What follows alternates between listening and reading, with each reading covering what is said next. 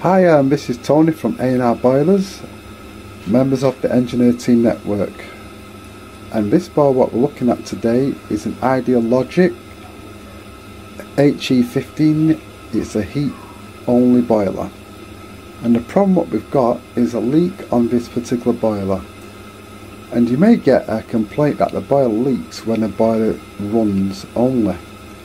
So the probability of the leak is going to be around this region, which I'm going to lower this panel down and I'm going to look at the condense trap. Now you can hear that the boiler is running.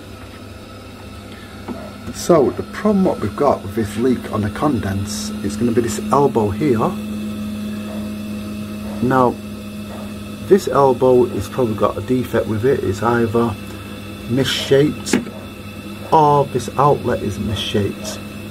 You can see water running at the moment while the boiler is running. So this is condensed water coming out this elbow on the top of the trap.